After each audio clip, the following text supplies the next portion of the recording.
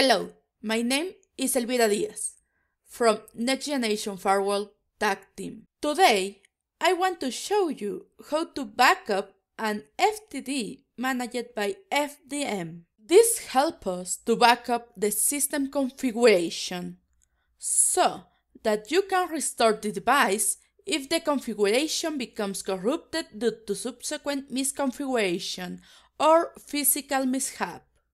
Please take in consideration that the system will acquire logs on the configuration database during parts or all of the backup, which can prevent you from making changes for the duration of the backup process.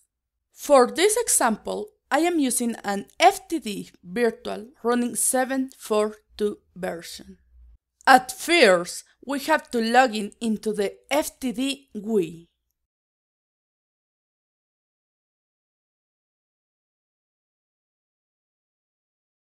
Then, we need to click View Configuration in the Backup and Restore summary.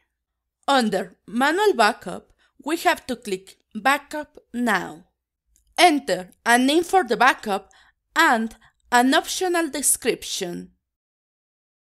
If you decide you want to perform the backup at a future time rather than immediately, you can click Schedule instead.